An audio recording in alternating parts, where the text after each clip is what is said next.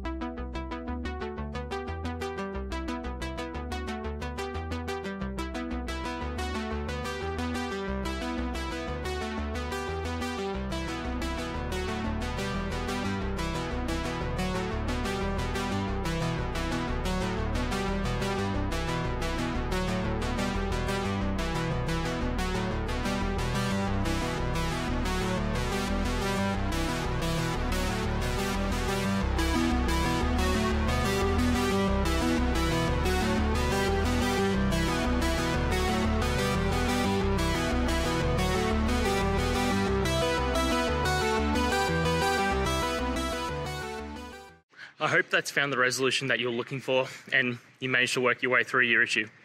Please, if it did help, hit subscribe. I'd really appreciate it.